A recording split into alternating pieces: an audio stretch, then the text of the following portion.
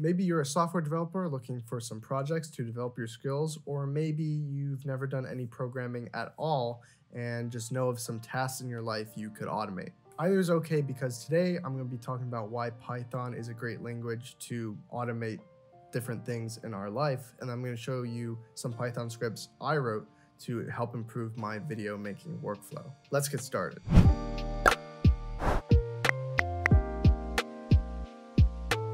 Before I get into automation programs I made, let's talk about why I chose Python over other programming languages. Python is a fully interpreted language, and what that means is Python code can be run on any computer that has a Python interpreter installed. So I can take the same .py file and run it on a Windows machine, a Mac machine, a Linux machine, and they should all run about the same. The interpreter coded for each operating system basically knows how to take this high-level Python code, which means code that is easy for humans to understand, and can translate it into instructions for that operating system to follow. This is in contrast to a language like C++, which is a compiled language. C++ programs have a compiler that turns that higher level code into machine code that the computer can actually execute upon. And while this improves performance, machine code is usually only written for Windows or Linux or certain architectures. The benefit to the cross-platform nature of Python is there are tons of free libraries you can use to help you achieve almost anything on any software platform. Plus, compared to other programming languages, Python has an easy-to-learn syntax, and there are plenty of resources out there for learning everything there is to know about Python. I'm not going to show you how to install Python today, but I'm going to link some references in the description down below if you are totally new to the world of Python. Before we get into the programs, the code editor that I'm using is a free program called VS Code. And basically, it's like a notepad, but more specialized for writing code. You can use other programs such as PyCharm, Sublime Text, and Atom. It's basically just personal preference.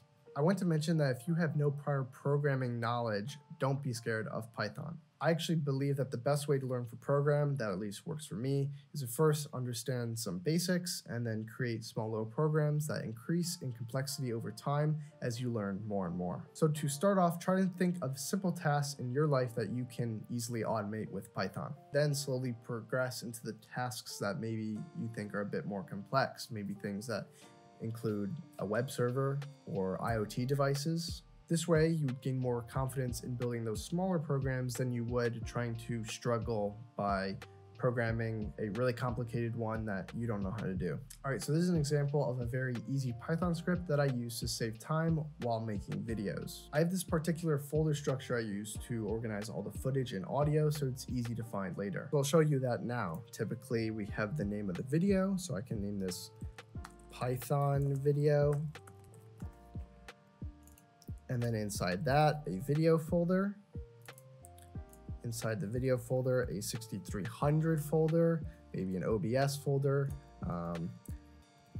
Basically a folder for each camera that we shoot video on. So iPhone 12 folder, Sony 6300 folder, OBS folder. And then inside the A6300 folder, we have A-roll and B-roll. And then I also like to make an audio folder.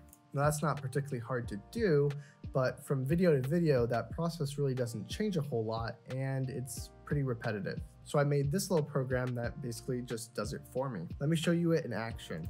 So enter a video name, we can call it Python Test 2. And it's gonna tell me that it created that folder structure for us. And if I go and check, sure enough, there's Python Test 2.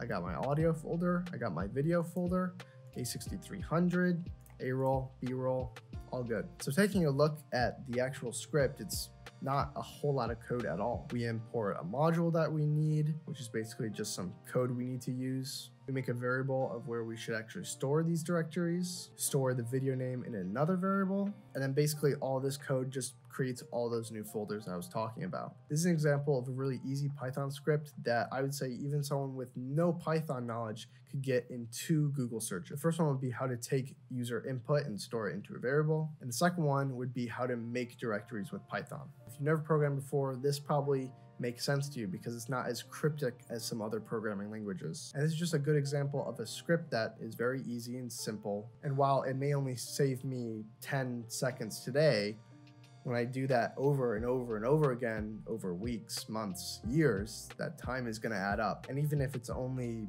30 minutes or an hour over a couple months, that's 30 minutes to an hour I don't have to spend doing this tedious folder thing. So simple, but awesome.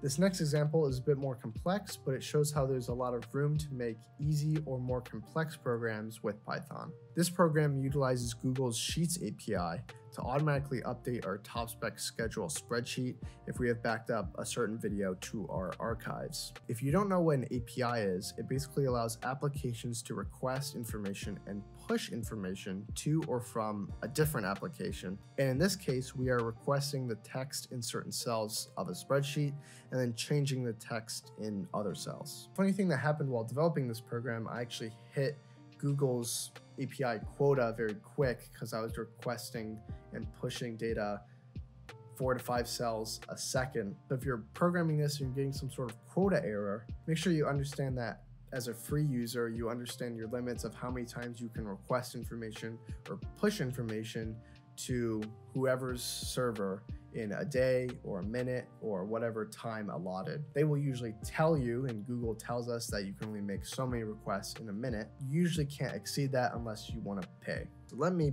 plug in the top spec archive drive here. And in our top spec schedule, you can see that there's a column called ARC, which stands for archive, and there's a check mark if we have that video on this hard drive backed up all the footage we shot, maybe a final export, the music, the graphics, all that kind of stuff. And then there's going to be red X if we don't have that on the hard drive. So let me delete this column and I can actually show you it in action. So once we start the script and it starts running, if we take a look at the schedule, we can see that slowly, video by video, it's going to say a check mark if we have that video in the archive, a dash if that's a row that has a video that we skipped for that week, and then it's going to have a red X if we don't have it. And it goes a little slow, but that's because I had to purposely slow it down so I wouldn't exceed that quota that Google set for free users. Basically what the script is doing is in the spreadsheet, there is a video number column, which is a different script, but it's a Google Apps script, so not a Python script.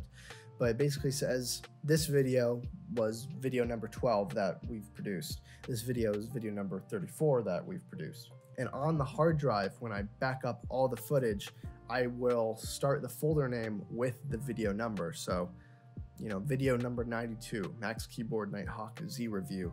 Video number 90, Dell XPS 159500 unboxing and first impressions. So basically what the script will do is it will look at a row's video number, and then it will look at each folder in the archive folder, so each subdirectory in this archive directory, and then it'll just take a substring, which basically means we have a string of characters. The substring is a smaller set of characters within that bigger set of characters, and it will take the first 2 characters, so it's going to be the video number, so 81, 80, 79, and if they match, then we have that archive in the directory.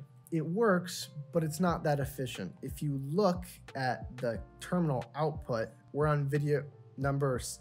You can see, damn, I missed it. You can see we're on video number 74. It's probably going to be 75 soon.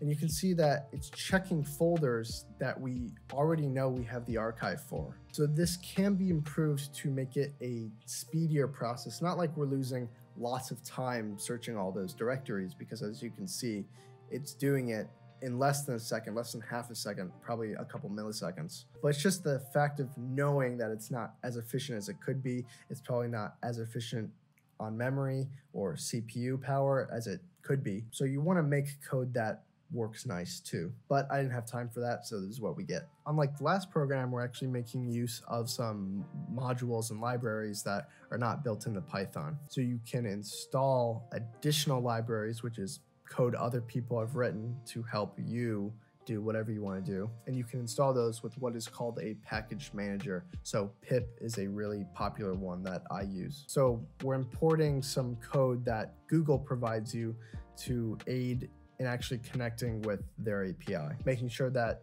with authentication, you actually are who you say you are, and you can't just go into someone's random Google Doc or Google Sheet and ruin all their stuff, basically. And you can look at the code and it looks quite complex, but I just described to you what it does. I didn't just write this code without thinking about how I wanted to actually solve this problem first. So this code really doesn't matter. This is not the only way to solve the problem, as I told you. So I think it's important to sit down and actually think about what problems you want to solve, and then you can go about seeing how you can solve those problems. As for the API part of this code, you can see I'm making GET requests and where is it? And SET requests, otherwise known as update cell requests, which is basically get the text in this cell and then set the text in this other cell. And this is actually really cool since lots of people use Google Sheets. Maybe you can find something that you want to do in your own Google Sheet that is a manual process, and you could probably solve it with a Python script. We could improve this code by making it a little more user-friendly to use with maybe a GUI, but I hope that these programs have given you some sort of inspiration of some things that you can solve in your life with Python scripts. A lot of the work just comes down to research and a lot of Googling, but don't worry about it. Every programmer does it. There's just too much stuff to fit in your brain. So just Google what you don't know, and hopefully you'll learn along the way. That's the most important part. Well, thank you guys for watching this video. If you enjoyed this video, then make sure to give it a like and check out the channel for other tech content. Make sure to leave a comment down below if you like this video, which involved more programming than usual, and I'll be sure to try to make some more in the future. Thank you guys for watching, and we will see you guys next Monday.